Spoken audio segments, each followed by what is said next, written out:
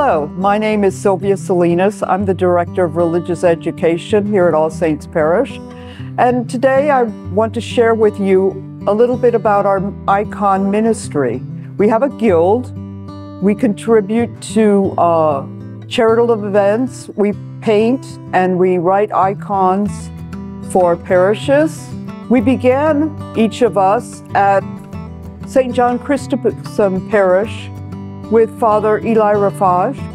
He is an iconographer that has been for many years, and he teaches. He's now moved to Dallas, but we took our ministry and brought it here to All Saints Parish, and we gather twice a month to paint and write icons and share each other's knowledge, and we pray together. Hi, I'm Sherry Cavallo. Very happy to be working here at All Saints on icons. I've been working with icons for about 12 years. I just wanted to tell you that an icon is a sacramental, it's very special. It's a place where people can pray in front of a saint or the Blessed Mother or Jesus. It has been an extraordinary journey for me. It's a healing journey. Sometimes people say that, you know, they're excited because they receive the icon, but as an iconographer, we receive the gift as we paint the icon. I belong to St. John the Baptist Catholic Church, and we also have an icon guild over there. So if you're in that area, please come by and visit us too. I'm Caroline Furlong. I've been painting icons for about 15 years and have studied with various iconographers, including Father Elias.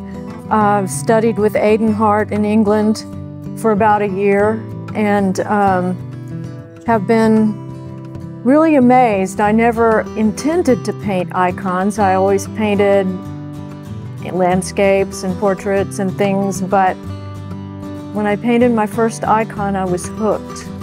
Icons are an aid to people to pray. They help us because our connection to God is so much deeper than just hearing words and reading words. Our connection to God has to do with our whole being. It has to do with our ability to visualize things and to absorb things visually. And our society is completely saturated with visual media right now, but very little of it is Christian. Icons are Christian media, and I think they're transformative. People love to pray before icons. I invite you, if you'd like more information about iconography, to contact the parish. We have a website, or you may email me directly.